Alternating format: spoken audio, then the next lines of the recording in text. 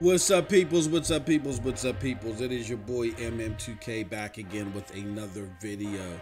Hey, yo, do me a huge favor before we get into this one. Hit that like button, hit that subscribe button, rock those bells for notifications, please. That way, can't even talk, y'all. That way, you know when we dropping them doses. I appreciate all of y'all straight up, because you know I am not too proud to ask. Let's get into it. Okay, so on this platform, we're here to talk about Stadia. It's all Stadia, everything Stadia. We're here to combat lies. But on top of combating lies, I like to inform people and I like to engage in fruitful discussions. Okay, so in order to do that, because I don't shy away from any other differentiating points of view. You know what I'm saying? That's how you have a discussion. People bring up their point of view. I bring up mine. I don't want to just be sitting here preaching to the choir. To help that piece of this platform, I would like to take some of the comments out of the comment section of my videos, not to ridicule them or make fun of anybody, but there'll be some big time discussions that I be having with people, with supporters of my platforms, you know what I'm saying, that I want the whole world to be able to see through the videos, right? So I'm going to start that right now. So one of those discussions happened in one of my more recent videos here on the Stadia Dosage, and the video was labeled Stadia Spotlight with ShareStadia.com talks essentials for great Stadia experience, right? Now, one of the things that happens in this community, and I get it, you get a lot of people that want to be armchair quarterbacks, and I get it. I'm a content creator and you listening may not be. So I'm going to make the investments and buy the stuff and play it. I'm not going to sit there and listen to Linus Tech or listen to Digital Foundry or whatever. I'm going to get the stuff myself, right? And I get where you may not do that because you're not a content creator.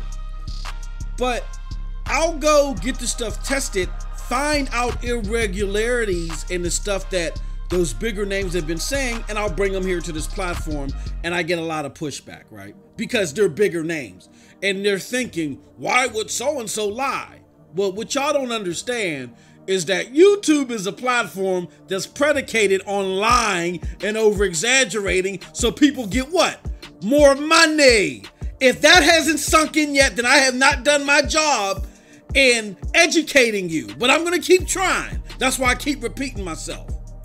If I wanted to jump into that foray and lie like everybody else, I would have way more subscribers. I get told that all the time.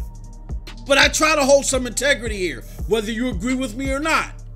So I'll be stuck with my 500-600 people. That's all right.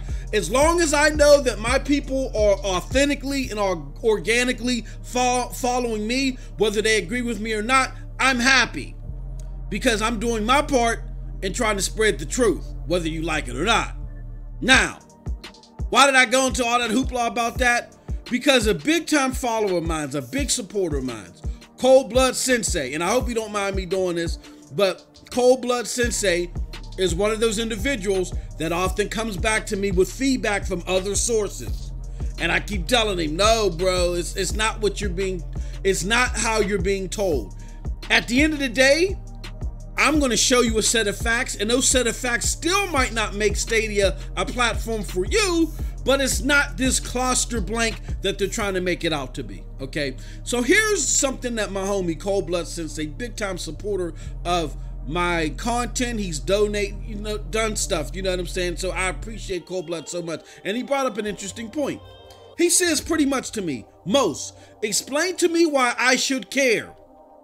When talking about my video here, he says the games are more expensive on Stadia, they run like ish, and I have to pay a monthly fee just to use all the features. Where is this literally none of them out right now other than fake 4K 60? Okay, so in response to that, I said to my homie Cold Blood, I can only explain to you if you're interested in facts, because like I said earlier, me and him go back and forth all the time, and I appreciate it. I want him to continue to do that because that helps me gauge how well of a job I'm doing. If he's convinced, or if he goes out and he tries it and discovers the truth for his own, then I'm making leeway, right? So I say, I can only explain to you if you're interested in facts. Saying that the games run like ish when I and people who have even doubted the platform have more often than not shown otherwise, I'm not sure if you're open-minded enough to ever care. Fact is, point one, when under recommended settings, the games run fantastic. I've showed it plenty of times, like on my Twitch channel and so forth. Point two, this is early access, so most features aren't available in the launch window. We've even had Digital Foundry tell us that per the specs on the server blades, they're more than capable of omitting 4K 60.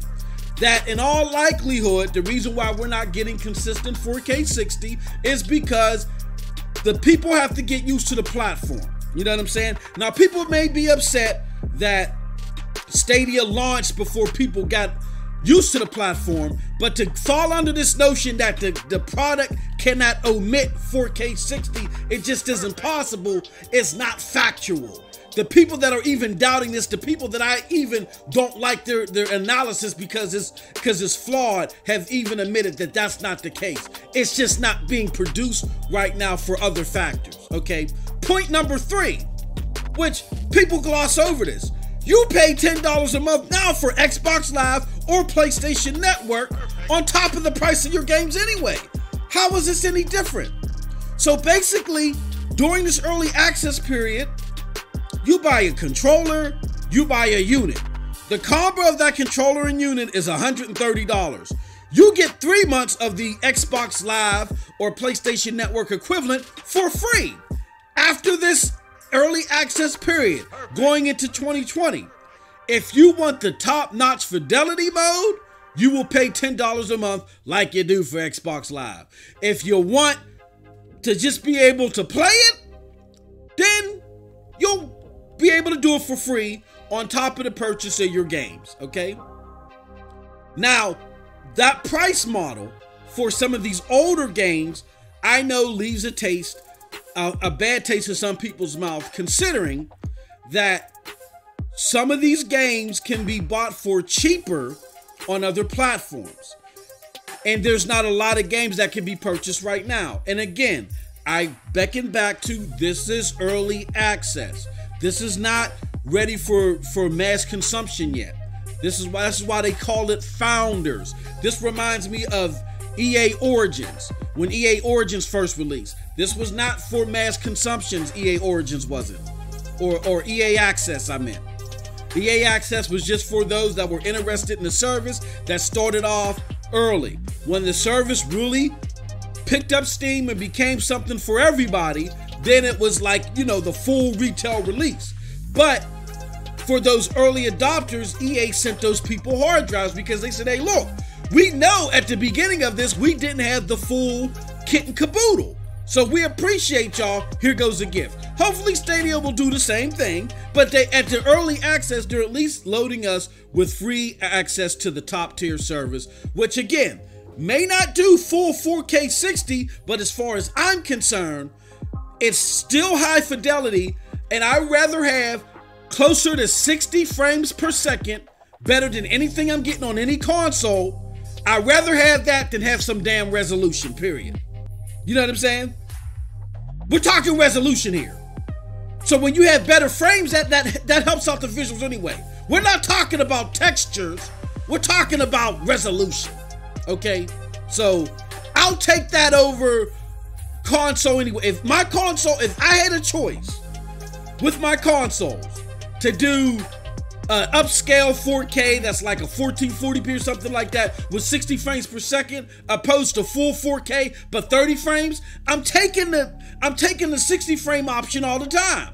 For instance, I game on low refresh rate gaming monitors.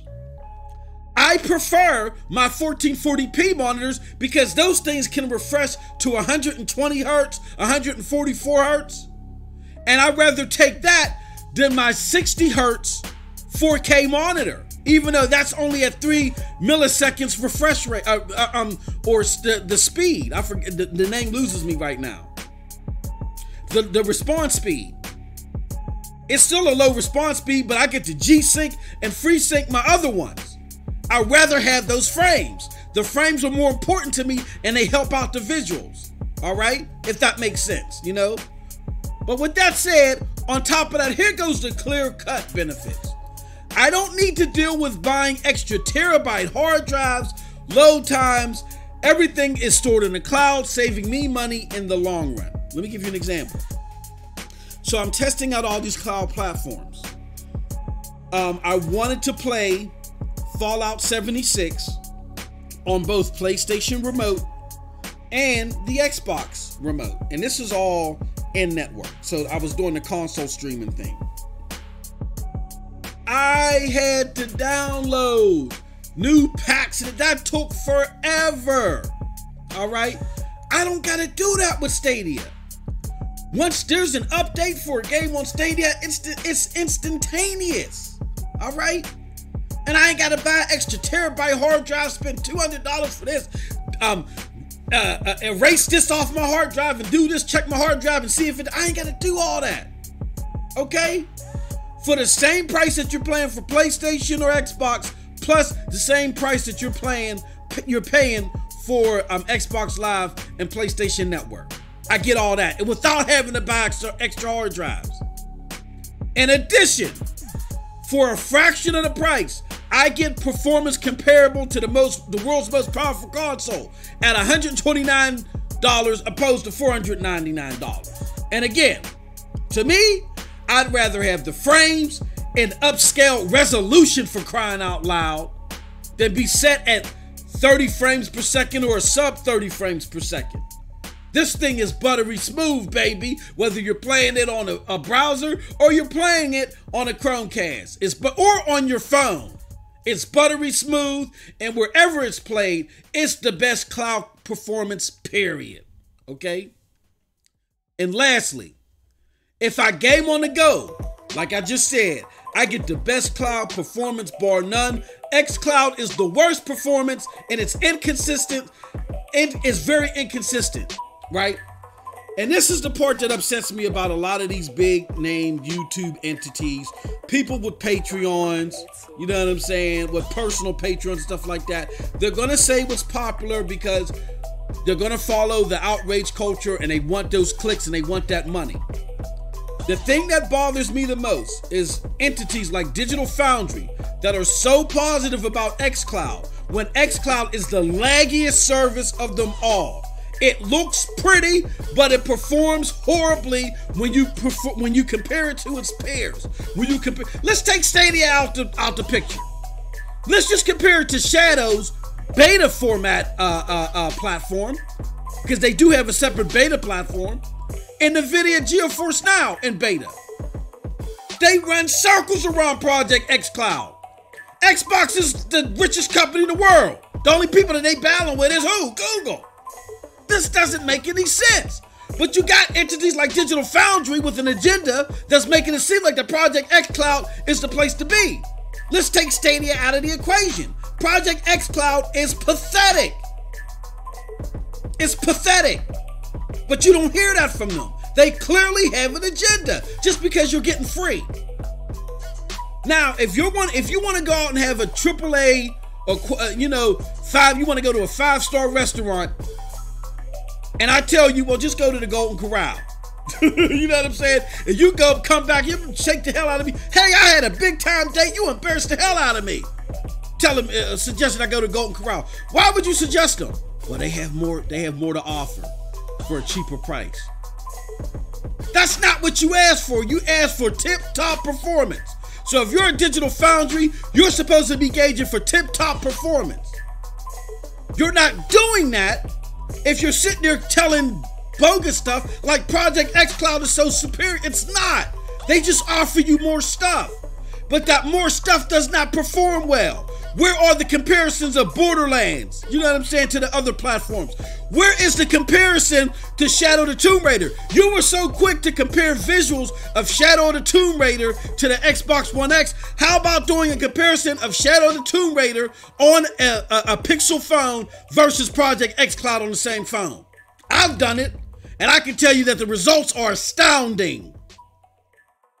There's no question who the clear winner is. So, with that being said, I get it. Homies like my boy Cold Blood Sensei, they may not have the resources or they may not care to do all this stuff. They're just listening to your boy MM2K, listening to Stadia Dosage just for the entertainment value, but they hear something that they may not agree with, and then they go to the bigger entities and they fall in line with them. I'm here to tell you that if I wanted to, I'm fully self-aware. If I wanted to, I could be having followers by telling lies like everybody else. I'm here to tell you the truth. I did not plan on sticking with the Stadia platform once they announced that you had to get a Google Pixel phone in order to play their games on the go. That was my only personal use for the system. Everything else was for y'all. When I found that out, I said, I gotta buy another phone. It ain't worth it. But then something said, no, do it for the people. So I did it. And I didn't do it to be, because, and I'm capping for it because I had to purchase it. I bought Shadow's service, and it sucks. And I paid $25 a month for that, just to test it out for y'all. I don't need it. So it's not about me spending my money. I'm doing this because it's the truth. It's the truth.